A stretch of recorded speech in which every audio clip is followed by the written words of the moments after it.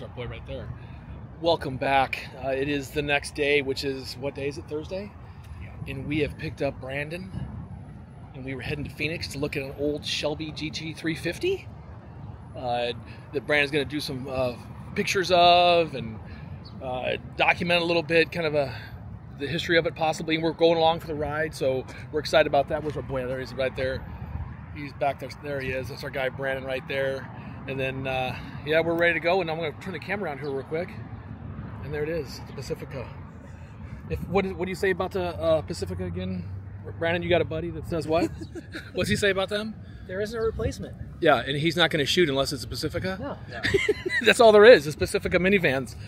Faster than anything I own, comfortable, the air's cold. I'm in love.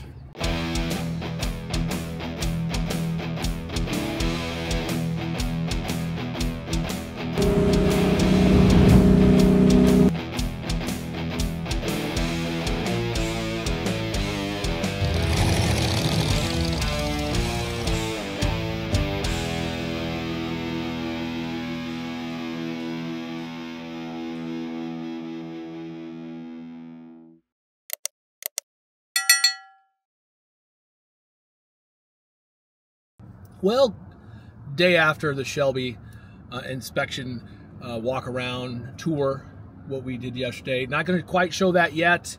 Going to hold on to that film.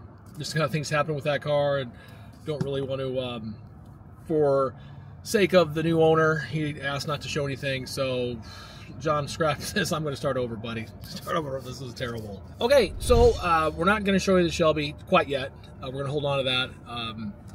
As a request of the current owner, and so we're gonna just keep on going with our adventure here.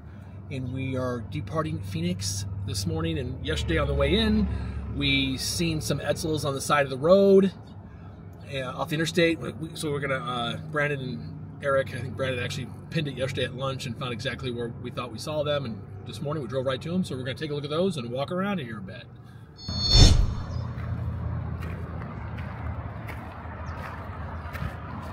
So he's got 3 of them here all lined up.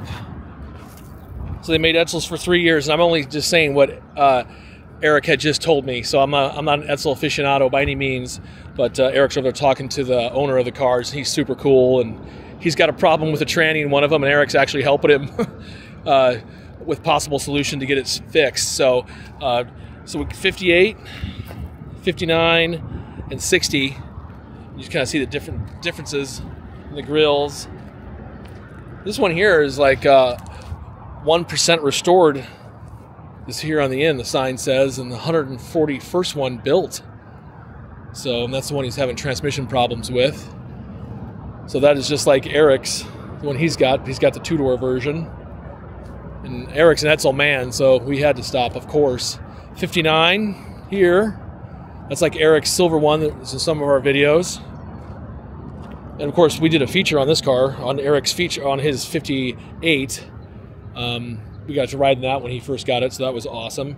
And then here is the 60, which Eric was just telling me that looks a lot like a 60 Ford, and they share a lot of, like the floor pans and the frame. Sounds like a lot of it's just Ford and just kind of rebodied in some areas to make it look Edsel, because they were, yeah, not making any money, and they were just trying to get another one out, and the cheapest way they could do it, I guess, was on a Ford platform, which is probably a pretty good deal, especially if you're trying to restore one. There's probably a lot more parts like floor pans and stuff like that that would interchange if you're trying to chase rust and fix it.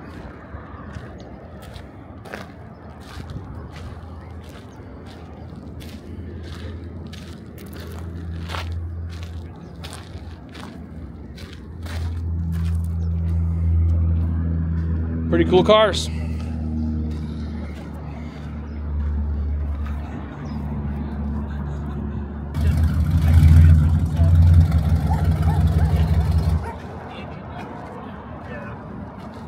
Might be some stuff coming loose inside the vehicle. 475, is that the torque rating? I think so. Big dog. Burn rubber for a mile. My old man tells a story about riding one of these when he was a kid. So this is the, so it's like a big block, wide block, right? And Al, Yeah. thanks for taking the time, showing us your cars. Had a great time. Yeah, all 3 lined up, and you said you probably have the only 3, the 58, 59, and 60 that actually probably run. I don't think there's a lot of people that do. Yeah. I'm sure there's other people, but right. A lot of them are probably more trailer queens. They're not driving them weekly. You drive all 3 all week, right? Yeah, I try and get 20 miles a week on each one. 20 miles a week on each one. That's pretty good. Well, thank you so much for taking the time. We appreciate it. You bet. Thank you. Thanks for stopping. Thank you. Thanks, yeah, we'll be through next time. Yeah, for sure. Okay, sir. Thank you.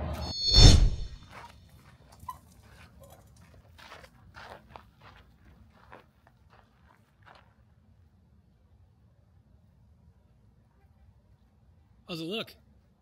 Pretty tall. Can you see the runways? Yeah.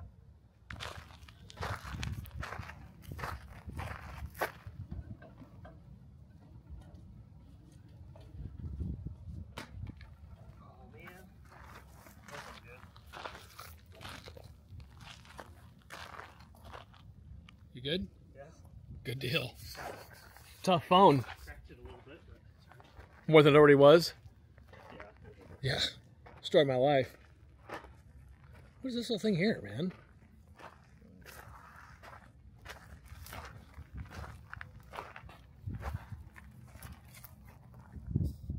Maybe a siren or something? I don't know. It had a fan in there to keep it cooler, something like an exhaust fan, right? Yeah. I see it now.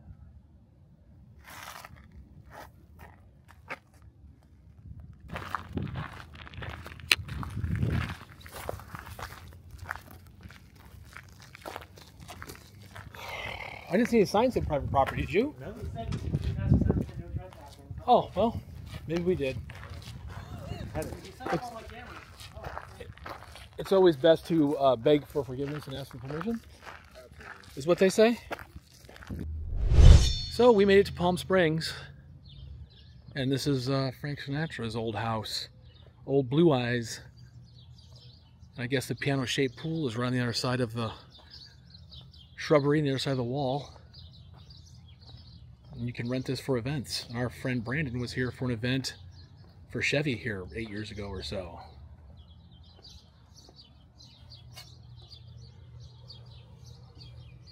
$1947. A couple years before the Omaha was finished. Twin Palms, it's called. Oh wow.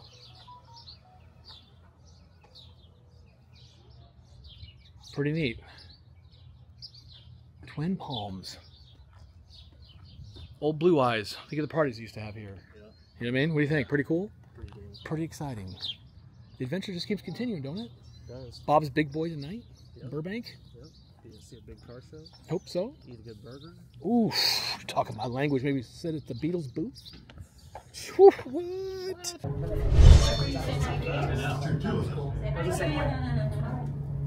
I've been in a stratosphere. Welcome aboard the Yeah, Palm Brooke Springs. walked off that on a cable. You rotating She just walked right off the edge. Fearless, yeah. Well, she married me, so. And in some 11 minutes, step out into a completely different environment. The high country, elevation 8,516 feet. It was not bad. We'll travel over 2.5 miles of cable, rising well on. At the It top sure of the is. temperature averages some 40 degrees cooler. Yeah. The wild change and the trees, flowers, and shrubs. We'll travel over 5 towers. The tunnels. Whoa, I'm just like sitting on the edge of it, and I'm like going 200 some miles an hour. B-24. B-24 with the weights guns open. Let's go. And I'm like, and then like it's dawn in a second. Literally just like one move and going out. So good.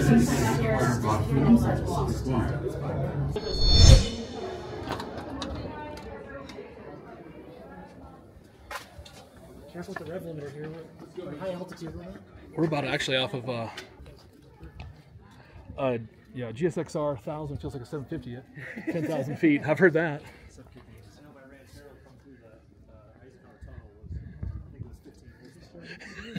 You were doing this in the seat? Jeez.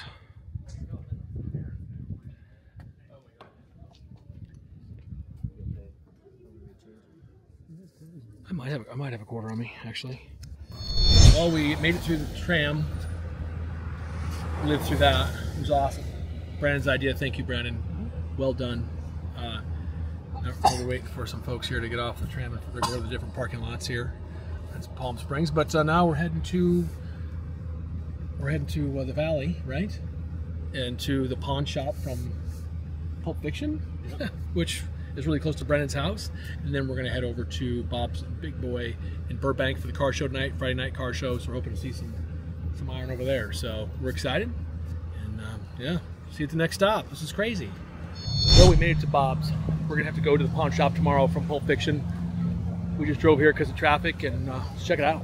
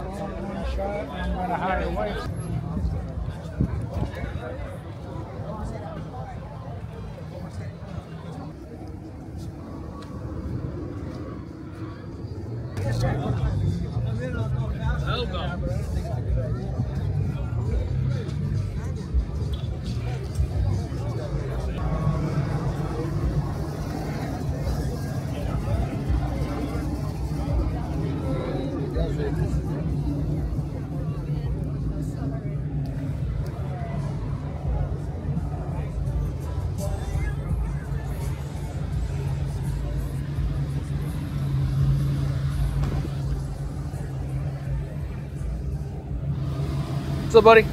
How you doing, sir? Good, thank you. Dump. Corvair. How you doing, sir? Hey, good. How are Is you? this yours? Yeah. Wow, very cool. You remember that scene where Forrest beats up Jenny's boyfriend? Oh, yeah. That's that. Yep. I rented it to them in '93. Oh, okay. How that long, huh? I restored her in '85. I've been driving her 39 years, and she's about to turn 800,000 miles. Wow, that's awesome, dude. Very cool. I've had 7 rebuilds on the engine. How'd you find it? I saw an ad in the LA Times on a junkyard in LA, and so I rescued her. She was beat to shit, and so Right. everything was messed up, but she ran decent, so I restored her over the years. And Sweet. yeah, I was working at Paramount. They saw it on the lot and said, "Hey, we want to use that for the movie." I had it white, and then they painted it silver for the movie. Okay. And then this last time around, I always like this. It's a 65 GM color called Evening Orchid, and they painted the Corvairs that color that year, but by then the body style had changed with the Corsa, more of a squirt to look like. I guess they wanted to compete with the Camaro.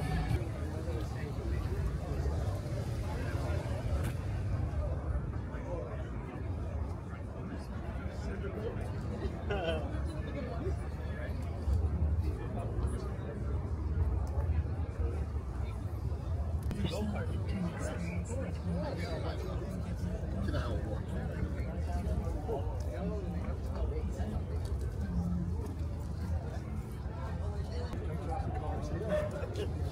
mean, it's hard to find another one or see another one.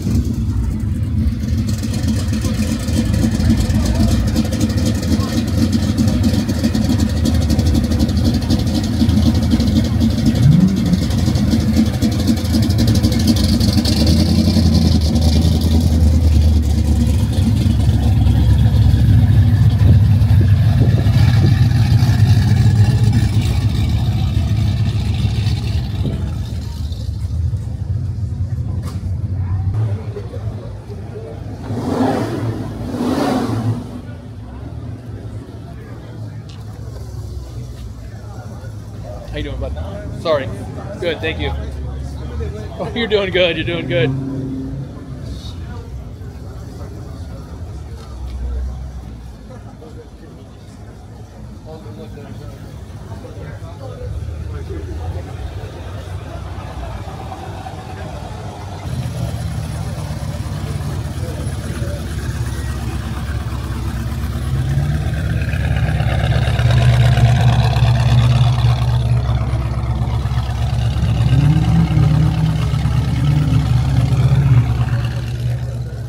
The hillside Hemi? Yeah.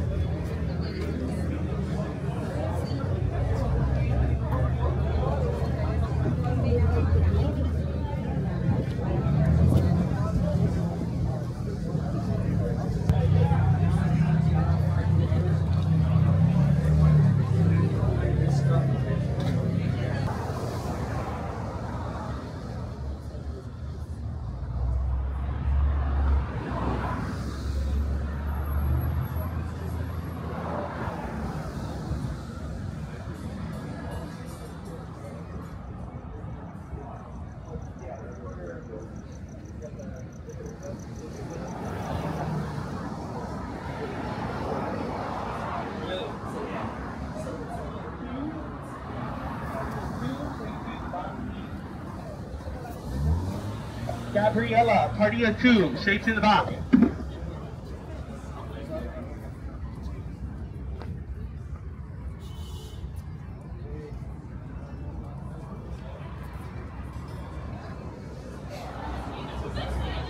Party of 2.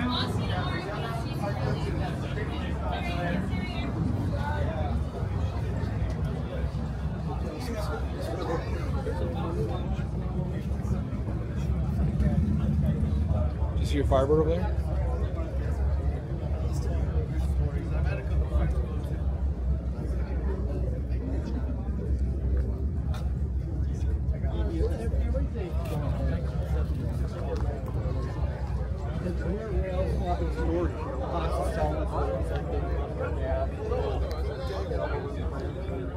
Man,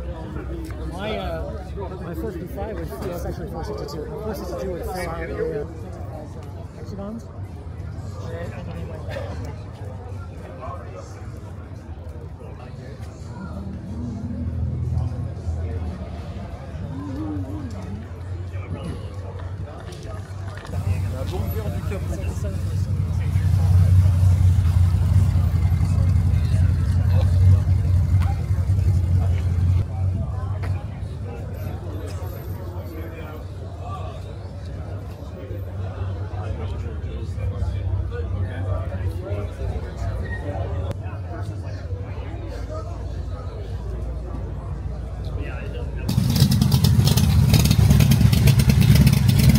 Sounding good, brother.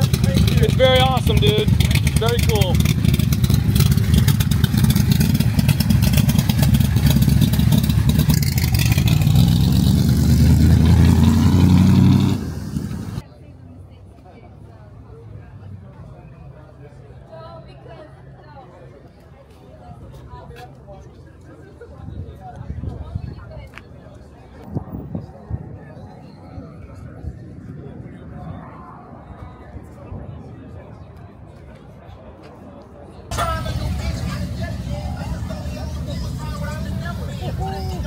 The mail.